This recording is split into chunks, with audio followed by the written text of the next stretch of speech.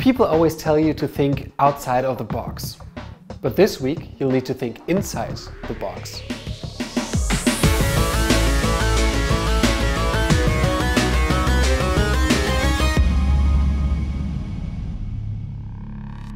Hello and welcome, my name is David and this is Life Escape Guide. This week we'll have another review in Berlin. The room is called The Cube's Cabinet from the escape room company Labyrintoom. They are located in the east of Berlin in a kind of industrial area where you wouldn't expect an escape room company, but after entering it is quite a nice place. Unfortunately, I don't find an English version for the website, but they don't give so much information about the room anyways. But let's talk about the room itself, and oh boy, there are things to talk about. There are a couple of themes and designs you find time and time again, like prison breaks, or dark dungeons you have to escape from, or even galleries. I found a few of them here and there. This room has a unique concept that I haven't seen anywhere else. The room basically is just a white, sterile cube. White walls, white roof, white ceiling. There's one element in the room, which is a separate cube standing in the middle of the room, which is white as well. Before you play the room, you get some extra clothes, which are white slippers for your shoes and white gloves for your hands. That creates a feeling of both intriguing minimalism and scary claustrophobia. Where the usual escape room bombards you with details and objects and hints, this room gives you nothing in the beginning. You're just in this plain white cube and don't know where to start. But don't get me wrong, there's plenty to do in this 1 hour you play the room. The longer you inspect the room, the more hints and details and hidden secrets you find. And every single one of them feels like a small victory against these plain white walls.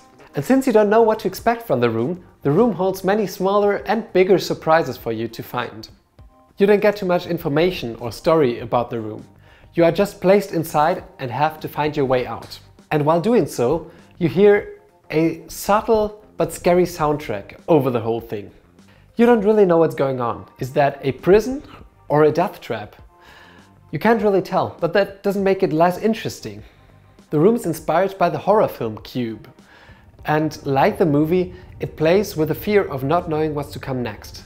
The music in the room is actually the film soundtrack. So let's come to the rating. The puzzles in that room were really good. Mostly because they were not just placed in the room, they were the room. Or so well integrated and part of the room that they felt really organic. I would give them an 8 out of 10. The big selling point of the room is the design. I would give it a 9 out of 10.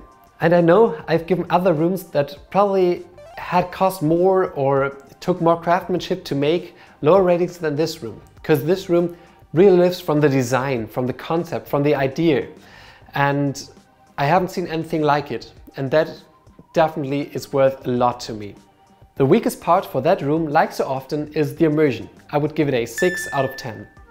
The room has a very dense claustrophobic feel and that works quite well. But what it misses is a real story. That adds up to a total rating of 23. And I would definitely recommend the room to everyone who's looking for something different and unique. So now my old question. Have you played the room yourself? Did you like it? Did you dislike it? Do you agree with my review? Put your thoughts down in the comments. And if you liked the video, you can consider subscribing to my channel. And if you want to miss none of my videos, then you can press the bell icon to be notified whenever I upload new videos. And if you want to watch another video now, you can click here on my right.